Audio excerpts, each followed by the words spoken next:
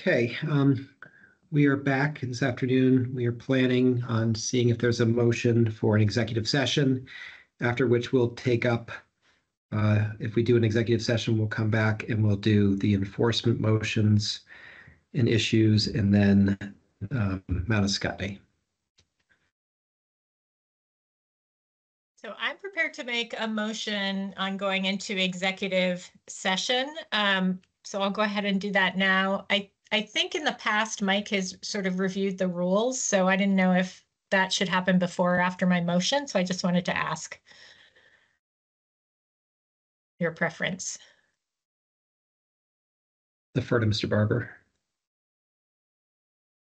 I think it'd be good for the public and for others to just have me do that now. So this is all set out in 1 VSA 313. That statute allows the board or any public body to hold an executive session to, among other things, consider confidential attorney-client communications made for the purpose of providing professional legal services to the public body, provided the public body has made a specific finding that premature general public knowledge of the communications would clearly place the body at, or a person involved, at a substantial disadvantage.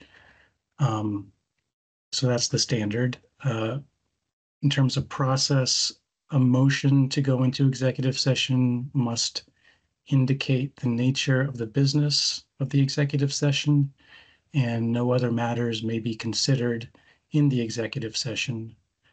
No formal or binding actions may be taken in the executive session, with certain exceptions that are not applicable here. The motion to go into executive session must be approved by 2/3 of the members present. The public body does not need to take minutes of an executive session, but if it does, then those are exempt from public inspection and copying under the Public Records Act.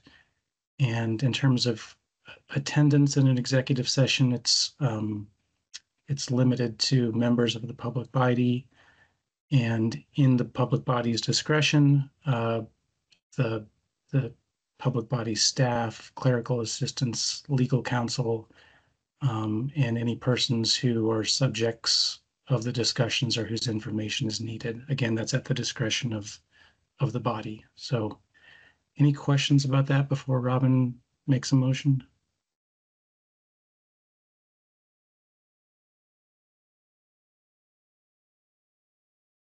Okay, so seeing shaking heads, no, I will make a motion. In fact, I will make two motions if the first one passes. I move that we find that premature general public knowledge of confidential attorney-client communications regarding the objections raised by hospitals with respect to the fiscal year 25 hospital budget process and fiscal year 23 budget enforcement process would place the board at a substantial disadvantage in any dispute that may arise out of these processes. I second. All in favor, say aye. Aye. Aye. Motion carries. Thank you. I now move that we go into executive session to consider confidential attorney-client communications regarding the objections raised by hospitals with respect to the fiscal year 25 budget processes and the fiscal year 23 budget enforcement processes. Second. All in favor? Aye. Aye. Aye. Aye. And the motion carries. In terms of attendance, I believe it should be the board, counsel to the board, Director Barabee. Is there anyone else, Mr. Barber, that you think should attend?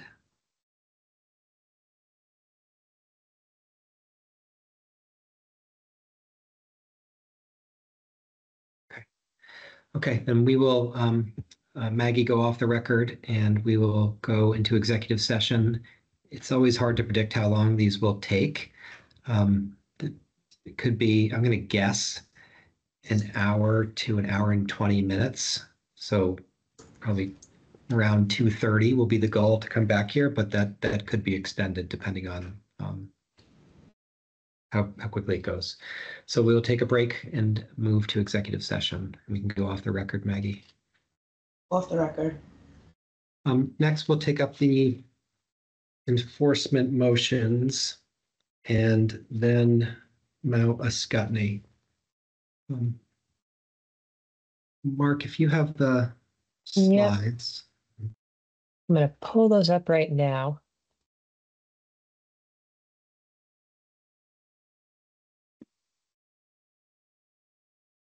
And let me get to the right slide here. We're going to start with the one that includes a proposed change. But I'm going to give it to you as the motion as taken up at the prior deliberative session. So this is the enforcement language for Rutland that was taken up. You'll see as a reminder in blue, the items that have been modified by the omnibus motion that was approved earlier today. So this is the current language of the motion as it exists. What I'm going to show you next is the motion with two small changes that I'll explain.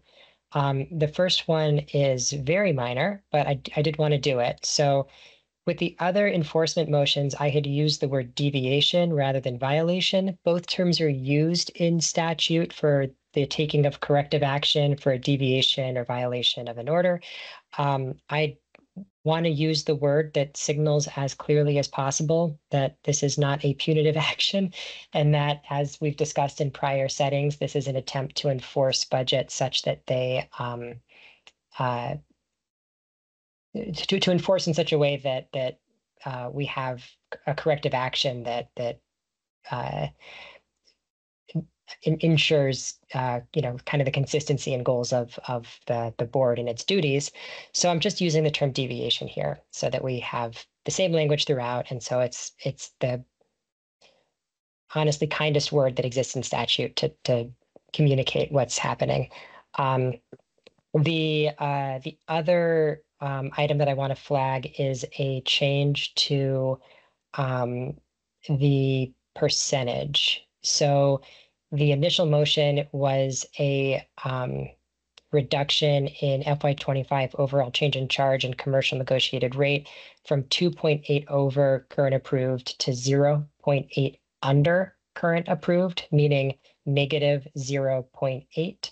Rutland, in its objections, flagged a mathematical error that was corrected previously elsewhere, but which flowed down to the 0.8. So what we did is we went ahead and corrected that figure to the 0.4 under, or negative 0.4, to correct the math error. So that's what this new motion language does, is it just gets us to, as I understand Rutland's objection, gets us to a figure that is representative of the math issue that Rutland noticed us about. And so, Mark, this would be if the board were to take enforcement action on the deviation at, I believe the staff recommendation was 50% of the total overage. Is that right? So that would get you to 0.4 under. Yeah.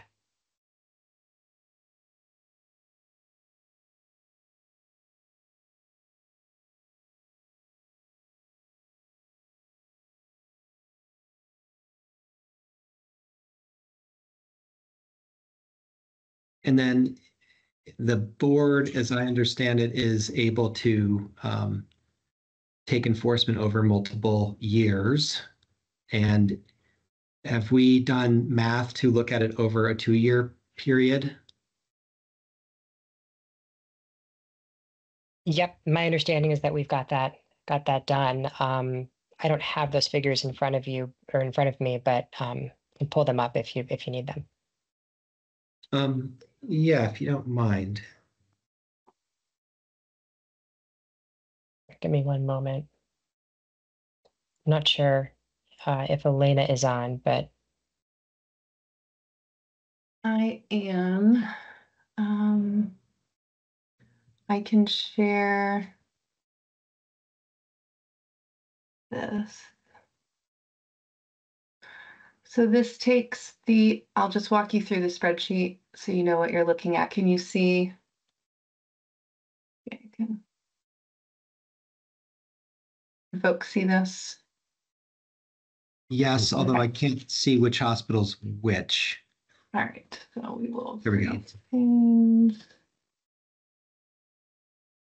Okay, so we have the 23 budget, 23 actuals. That's how the budget orders are written.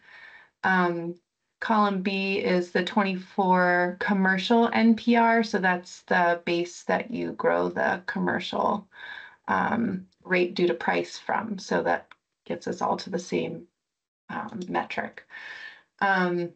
So this column E looks at the difference between budget versus actuals, and then calculates in column F the amount that NPR is over. So you should have those figures from previous presentations. The enforcement recommendation is in column G. So it was presented previously as 0, 50%, 50%, and enforcement in full.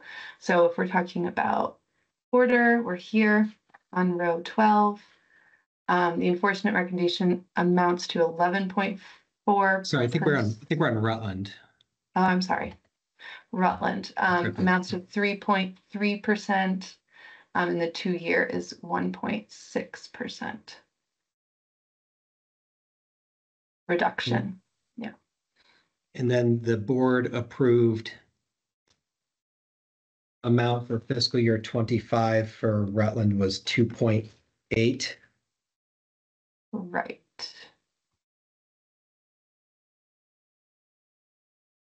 And if my math is correct, if the board were to enforce over a 2-year period, the net result for fiscal year 25 would be 2.8 minus 1.6, or a 1.2 positive rate. Yeah. So I wouldn't pay attention to these columns. This was quick math. We'll hide those. Yeah. So I think we'll have to do the addition. Yeah, you'll have to take 1.6 away from the approved amount in the previous one.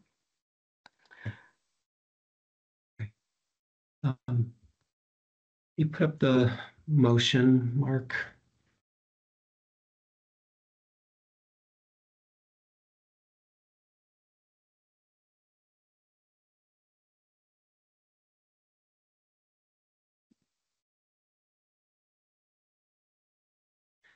So I had made this motion, although I would like to modify it. And before I make the motion, I'll explain why I would like to modify it.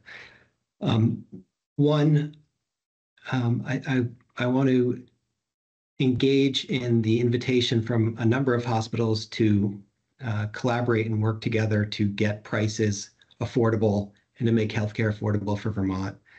And I think it's beneficial to have an additional period of time to deal with the overage for the hospital. And spreading out the enforcement over 2 years would do that and would give them an opportunity to adjust budgets and expenses. I think it's important to enforce the orders because the orders provide certainty to the broader state and market as to how much money will be spent on a particular hospital in a particular year. They are binding orders. The statute reads that hospitals shall comply with them. And part of the reason why we have budget orders is to control the expense growth, which is very important. If expense growth continues, Vermont will remain totally unaffordable for healthcare. And under 9371, that's an important consideration that the board has to make. And so I do think it's important that we enforce the budget orders for that reason. However, I want to recognize the transformation work that's been going on and all the effort that everyone's put in towards that, and we'll soon be putting in even more. And so I wanted to provide a 2-year period for enforcement. I also think that enforcing at a lower rate, a 50% rate, is reflective of what Rutland submitted to the board in terms of its information as to why we should not enforce. I don't think it was unforeseen or unexpected that they had an overage. But I do recognize that there was a lot of Medicaid patients and that historically Rutland's taken a number of steps to control costs that are very important.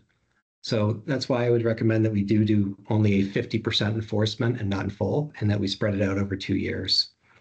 So having said that, I just want to explain to the board members why I'm going to make an adjustment to the motion, and then I'll open it up for any comment. I move that we find that Rutland Regional Medical Center's performance differed substantially from its fiscal year 23 budget. I move to deny Rutland Regional Medical Center's application for retroactive adjustment of its fiscal year 23 budget and move to enforce this deviation by reducing the fiscal year 25 overall change in charge and commercial negotiated rate increases from 2.8% over current approved levels to 1.2% over current approved levels, with no commercial rate increase for any payer exceeding that amount, and with a 1.6% reduction for fiscal year 26 off of the amount that is ultimately approved.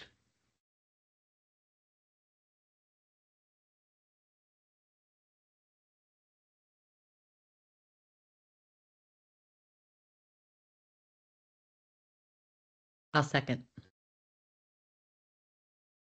And I'll open it up for board member comment and discussion.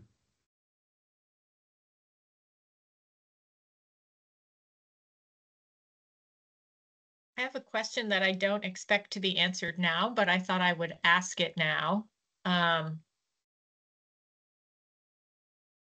Which is, so how with I haven't done or experienced 2-year enforcement. So I'm just curious if anyone has thoughts on how that works next year. If there is again an enforcement action, which I just looking at projected looks like could happen with Rutland. Again, not expecting any sort of comment or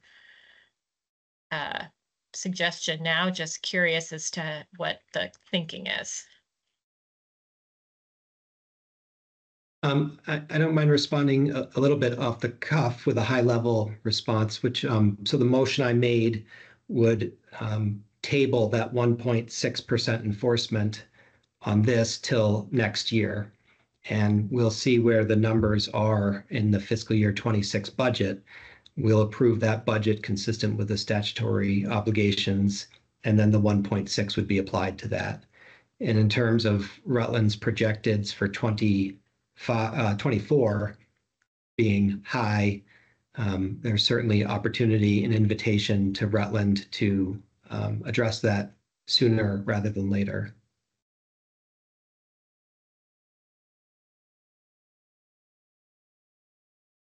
Thanks.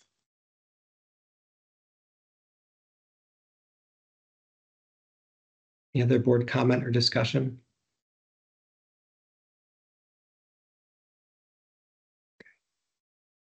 Okay, I'm going to, at the end of these motions, I'll table all of them. So I'll open this up to public comment. The motions I'll move to table later, and we'll keep public comment open on the new revised motion. Ms. Bertrand. Good afternoon. I just would request if we could just a little bit of time, and I know we're limited in terms of time, to be able to internalize the numbers and just have some of that information, if Elena would be willing to send it over to us so that we can just run some of those calculations ourselves. That would be fantastic. Not a problem at all. We can certainly do that.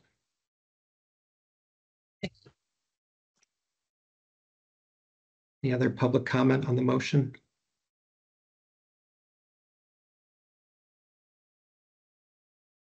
Okay, we can go to the next one.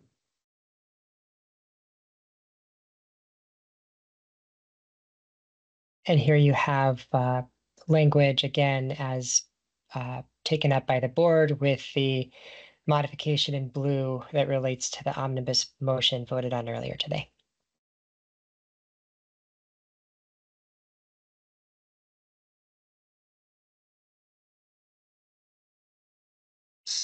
similarly with this motion, I wanted to amend it as well. Again, recognizing that Vermont healthcare is not going to improve without working together, and really recognizing the affordability challenges we have and doing something about it. And part of that is complying with these budget orders so that expenses don't go high.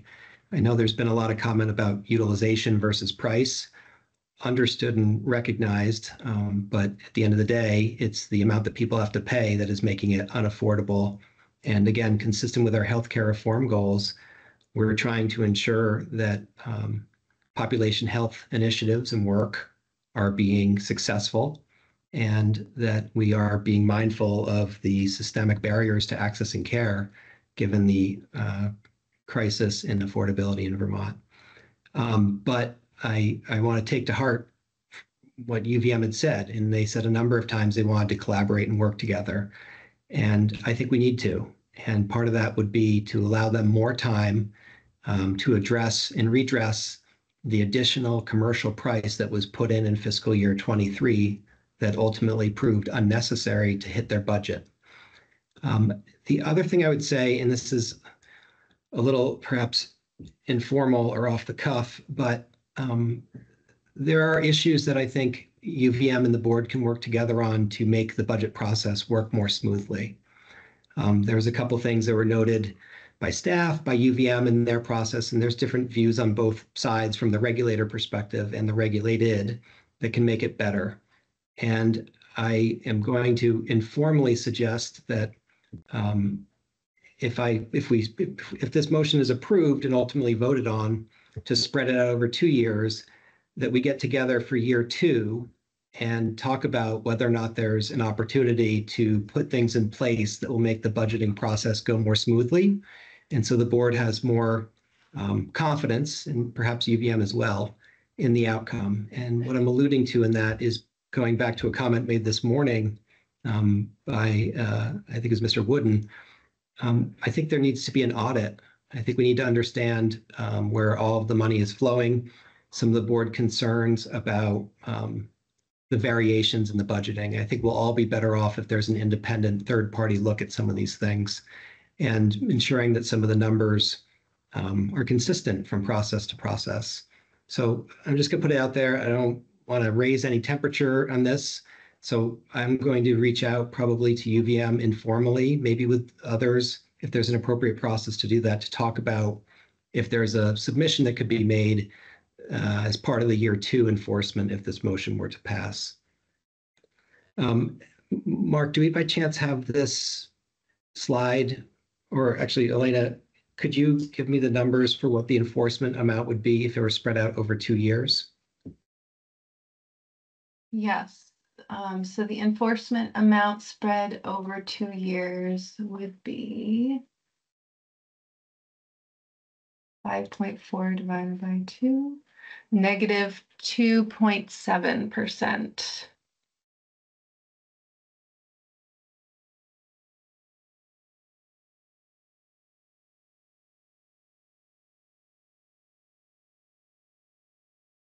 Okay, and what that would mean, I think if my math is right, maybe just check me. The board approved a 3.4 for 25. I'm sorry. I need to do this. I'm sorry, I used the wrong column. I'm double checking. So I have 8. I'm sorry, it's a negative 4.4. Yeah, in full, because it's 80, so it's negative 8, so negative 4.4. I'm sorry, I divided the combined.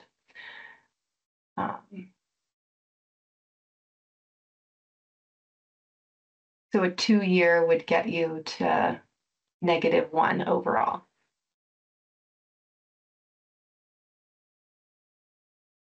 I just want to make sure. Yes. I'm putting you on the spot. I apologize. So if the board were to enforce in full in 1 year, it would be a little over $80 million, and that would result in a -5.4 off of, yeah. Combined with the earlier recommendation. So the 80 million is equivalent to a negative 8.8% if you divide that in half. So you're spreading that over 2 years, that would be negative 4.4%. So if you take the negative 4.4% from the already approved 3.4% guidance, that gets you to a negative 1% for And then- FY25. And then 4.4% for 26. Yes. Okay. Okay.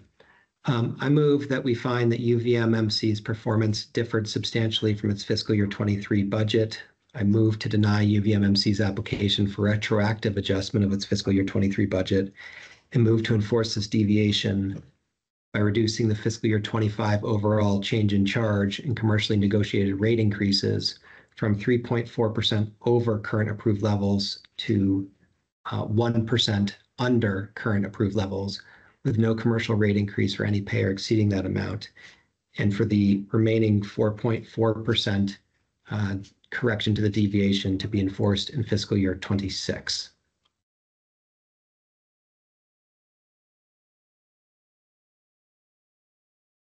I'll second. Is there any board member discussion?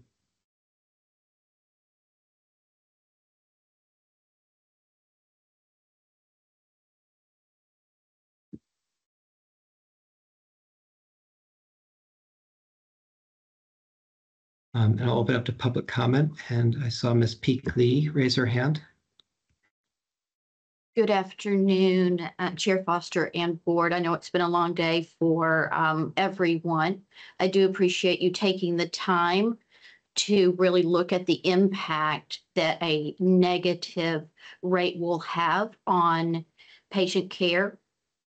I do have concerns of even the reduced negative, that we have patients already in schedules, already seeking care, and a negative rate increase is certainly going to have a significant impact on that. But I do want to recognize and express my appreciation for looking to spread over 2 years to try to minimize some of that.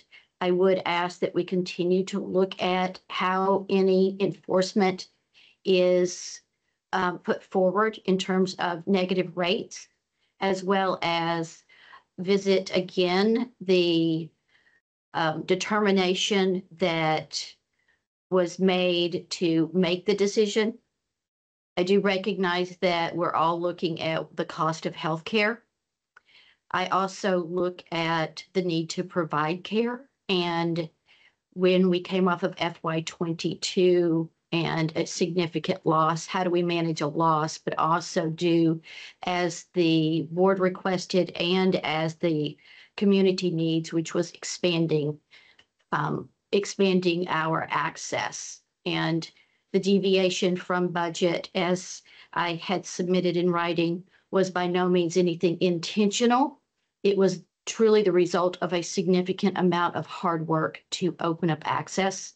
Additionally, you can see that the margin for UVMMC did not benefit significantly from that. So we really did use those funds in patient care, and therefore there's not excess funds available. And I do look at the impact of this in the future. So thank you for hearing me, and I do appreciate the work that you all do. Thank you for your comment, Ms. Peakley, and we likewise appreciate the work that you all do and recognize all the hard work that goes into making the budgets and testifying and following up. It's an incredible amount of work, and so I thank you for that. We're not taking away the money through this motion. Just to clarify, it would be to lower rates in the future so that there is more room for access without really impacting the affordability side, not to take money back for sure for patient care that's been provided.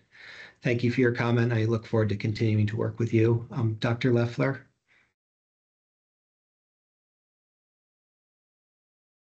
Record and say that this action will hurt Vermonters. That net overage was for utilization, and we actually lost money on it.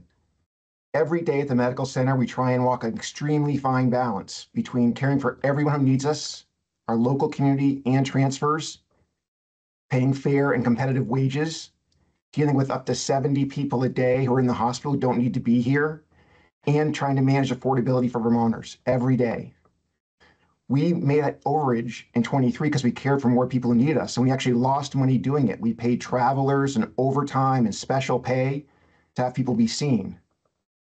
We will have to take actions based on this projection for 25 that will limit access to Vermonters going forward. I can't imagine this is the right way to help healthcare in Vermont. We are completely committed to helping to work on affordability, but giving us a negative margin in 25 will reduce our services. Thank you. Thank you. Other public comment?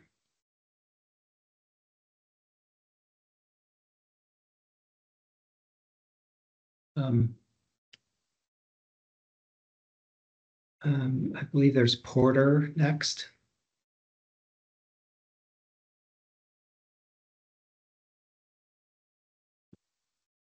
I do see one raised hand, which I'm happy to, just wanted to flag that for you, Chair Foster, before I move on. Oh, yes, that's fine. Mr. Boynton? Hi, thank you. This could probably wait till after Porter because it's based on all three potential enforcements. I do worry, being a small state, that even though you created an enforcement, you're really going to not improve affordability at all.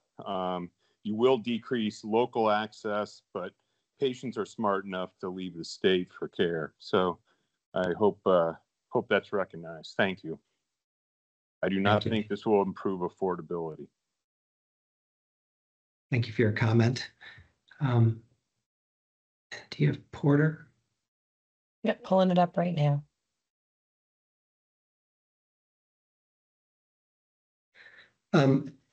I also wanted to move the board members to make an adjustment on the Porter enforcement. I'll explain what I would like to do and why, and if board members have discussion, you can hear it and then see if there's a motion that's appropriate. On Porter, I would like to not enforce at this time. My reason for that is that I thought that they made an important showing regarding the volume, one. Two, their financial position is quite a bit different than, say, Rutland. Three, their prices are quite a bit lower. They're not in the 10th decile or 9th decile or even 8th like some of the others. There's also, I don't know the degree to which the support is there for Helen Porter, but there is. And the CEO provided information earlier this week about the projected 24s being consistent with what he's seeing in the remainder of the year, which was a fairly deeply negative operating margin. I'm sorry, NPR. I think in the projected 24s, which I believe are through June, they were running at -4% below their revenue. And I believe Mr. Ortmeyer said that the trend for the rest of 24 looked similar. So given that, and that we don't know where 24 will sugar off, I propose not taking action on the Porter enforcement at this time. I think that's a good use of our discretion, and that's what I would propose doing. So I will make a motion, and then we can have board member comment and discussion. But I move that at this time, the board not take action on Porter's potential enforcement for its overage in fiscal year 23. Second. And is there board member discussion?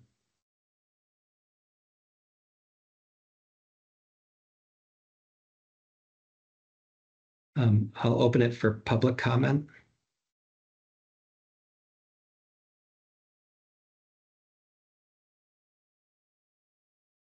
And this motion will likely be open until Friday as well for other public comment.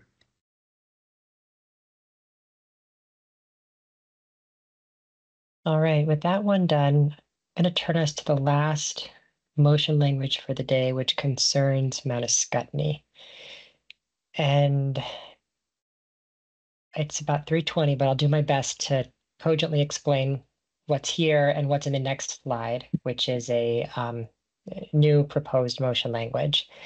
So as with other motions, this motion language is what the board picked up in prior deliberative session with modifications under the omnibus motion that was voted on today. This was a motion to approve the budget as submitted. And the motion language states that Mount Ascutney's 3.2 NPR and 2.2 commercial were submitted, were the figures submitted by Mount Ascutney. The new motion language attempts to clarify that this is actually a little bit different from what's presented as here. Mount Ascutney wrote with an objection recently and explained that its initial request was 4.3% NPR, and that the way that the staff got to the 3.2 was by, as I understand it, taking out a expectation for an approved CON, which was pending at the time of the budget submission for Mount Ascutney. This motion language does not change, you'll notice, the 3.2 or the 2.2. So this new motion language does not change the board's decision, but it clarifies and attempts to address the fact that Mount Ascutney did come in with a 4.3 initially, which included that CON expectation. So this is not an approval of the budget as submitted. Instead, it's an approval of the budget with modifications, that modification being the reduction to NPR.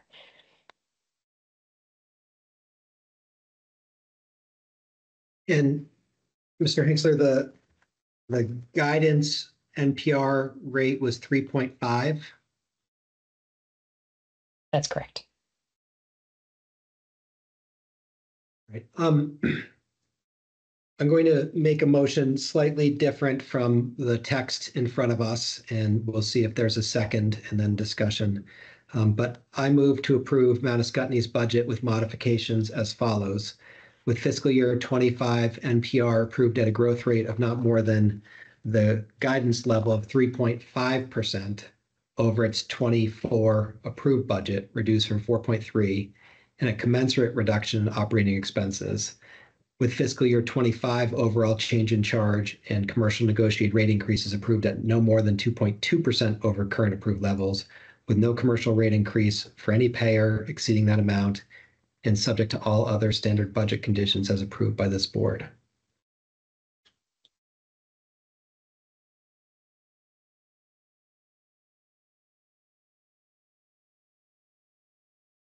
I'll second. And board discussion.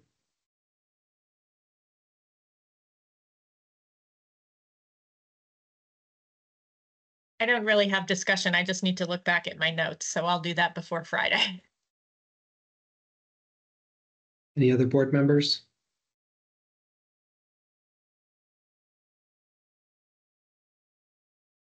And I'll open it to public comment. Ms. Pitts? Thank you, Chair Foster and Green Mountain Care Board. And thank you for the summary. That is pretty much what had happened. The CON revenue and expenses were removed from our submission. However, since then, we did receive approval for our CON. And so I guess, we are asking that you reconsider and keep us at the 4.3%. And I did note that when we received the statement or the statement of decision, one of the findings, it did note that the project meets CON standard 3.4, which requires applicants subject to budget review to demonstrate that a proposed project has been included in hospital budget submissions or explain why including was not feasible. And then another item noted was that the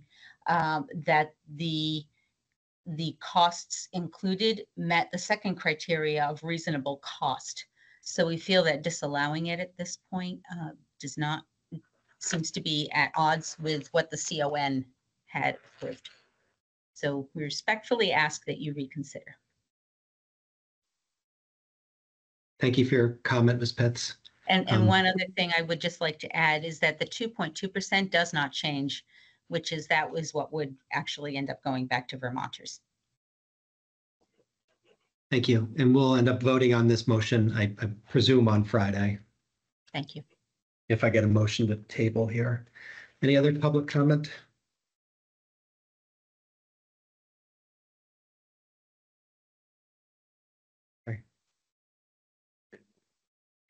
With that, I would like to make a motion to table the changes that were made from the prior motions that were introduced.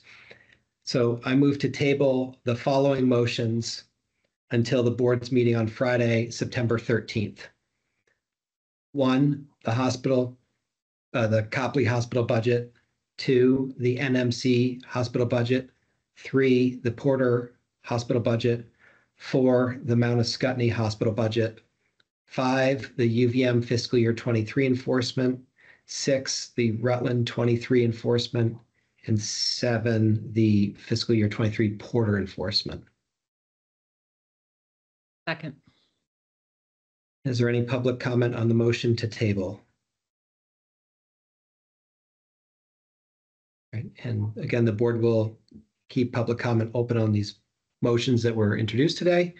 And thank you everyone for participating in today's hearing and providing comment the last several days. All those in favor of the motion to table, say aye. Aye. Aye. Aye. And the motion carries. I don't have the agenda up, but if my memory serves, that should be about it for today. Is that right, Mark and Elena? I believe so. Yeah. That's it. Yep. Okay, great. Then with that, I move that we adjourn. Second. Second. All in favor, say aye. Aye. Aye. Aye. Thank you, Mark, Elena, Emma, Noah, Janelle, Mike Barber, all of the staff. Really appreciate it. And thank you very much, Maggie. We are adjourned.